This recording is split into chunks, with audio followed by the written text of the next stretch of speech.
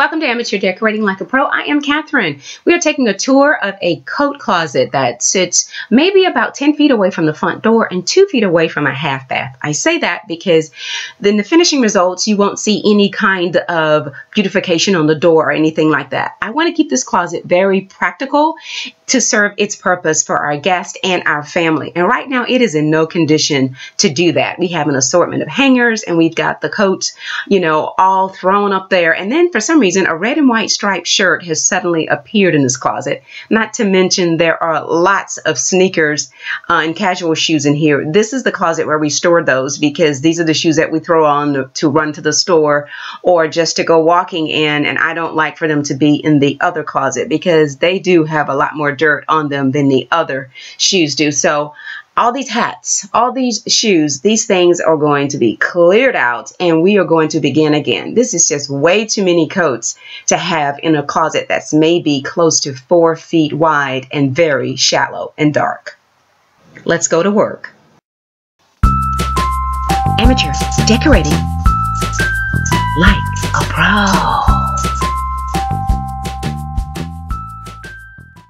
Now, an overcrowded closet like this one is going to have an odor problem. Now, I had to take a trip to the Dollar Tree to purchase Southpaw kitty litter and also cotton balls and then containers for storage. And I purchased these for only $1 and they are size D. You'll see what I'm going to do with those in just a little bit. Now, these are those muslin flavor bags that I bought from Michael's a long time ago. They come about 12 to a pack for like $3.99. And here are a few of the essential oils that I already had lying around. Now, for our heavy wool coats, I place a few drops of essential oil onto a cotton ball. Now, this doesn't have a dropper, so that's why I have to do it this way. Sometimes I do put it onto the plate so I can see it, and then I just simply dip the cotton ball into the actual oil and place it into the actual bag, and that's all you do. Then place the bag in one of the pockets or in one of the containers, and it keeps everything nice and fresh. Now, essential oils are a great moth repellent. So when you make these little sackets up and put them in the pockets of your coats, etc., you want to make sure that you replace those about every 3 months. Plus, that lavender smell is just absolutely amazing. And these are also great for your dresser drawers as well as your linen closet. Now, I have on occasion taken the little cotton balls with the essential oils and placed them at the bottom of my silk floral arrangements. And I love the smell. Now, to make sure that your shoes are nice and fresh, you want to take a few scoops of the Southpaw kitty litter and fill your little bags with it up to about 3/4 and just tie it up. Now, I will provide you with a link to this video in the comments area. So please click onto it and you can see how I actually made those little baguettes with just a needle and thread.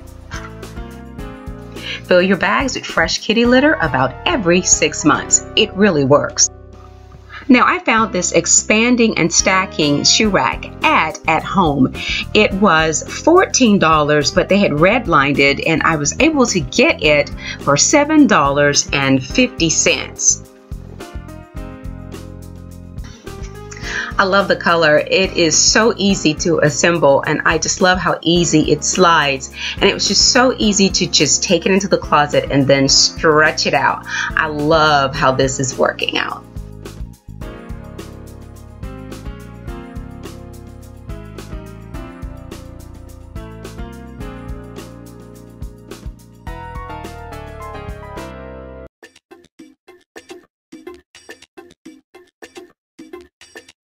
Now, there is no shame for our love for caps in our house. So every time that you see us on a casual occasion, one of us is going to be wearing a cap.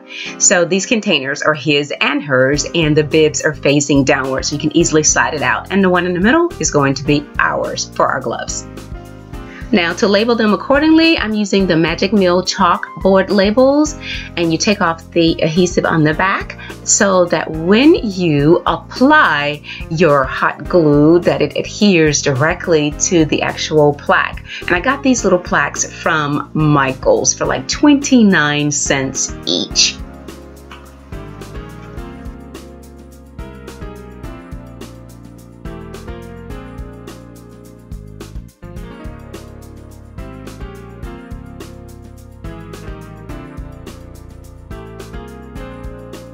I just love it. We also purged our closet for donations, so several of the coats were given away, and it's perfect for this time of year to give someone a coat. I love the Dollar Tree containers on the top. They are perfect and they are versatile. So when we get tired of using them this way, all I'd have to do is put on a different label.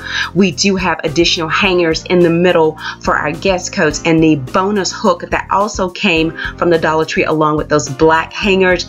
I love that because I can move it to the outside of the door if someone has a wet coat, and once I dry it off with a towel, it can hang there. And guys, of course, the actual odor eaters in the basket on the second shelf so that we can keep that area nice and fresh. I love it. I love it. I love it. I love it.